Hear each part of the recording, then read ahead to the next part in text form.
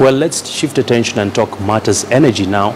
Kenya's quest to harvest cheap power from wind is slowly but surely taking shape as the Lake Turkana Wind Power Company runs ahead of schedule in setting up wind turbines for the 310 megawatt plant.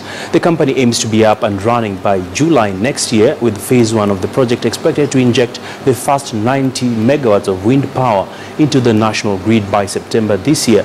Our reporter Philip Kitani visited the site and brings us the following report. Located in Sarima village 10 kilometers from the shores of Lake Turkana, is home to the most ambitious infrastructure development project carried out in northern Kenya since independence.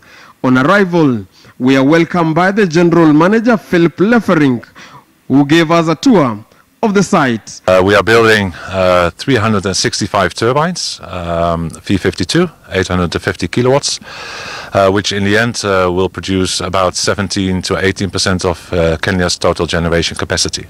The Lake Turkana Wind Power Project is the single largest private investment in Kenya's history. The wind farm covers 40,000 acres or 162 square kilometers. At the moment, 44 turbines are already up. We are a little bit ahead of schedule as we speak today, and we are looking to be ready for the first dispatch of power towards the last quarter of 2016. When complete, the 70 billion shillings wind farm project aims at providing 310 megawatts of reliable low-cost wind power to Kenya's national grid, equivalent to approximately 18% of the country's current installed electricity generating capacity.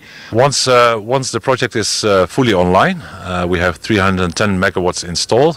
We are producing power which is sufficient to feed power to about 1 million Kenyan households.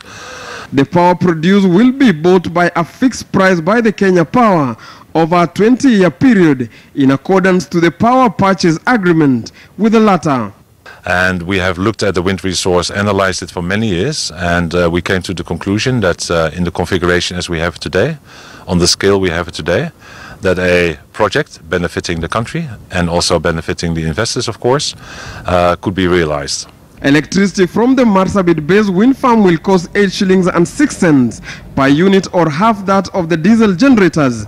The full 110 megawatts capacity of the power generation project, to be delivered by 365 wind turbines, is expected to be in place by June 2017. The challenge we primarily see today during construction is exactly the benefit we are looking for: strong winds.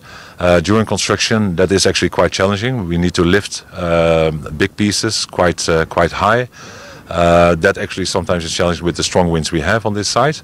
Upon its completion in 2017, Google will acquire Vesta's 12.5% stake in Africa's largest wind park. Google investment is a leading example of companies investing in wind energy globally to achieve attractive financial returns and scale development of renewable energy. The Lake Turkana Wind Power Project is expected to have 365 wind turbines, and with 44 already up, the project owners are promising that the remaining 321 will be up and running by July next year.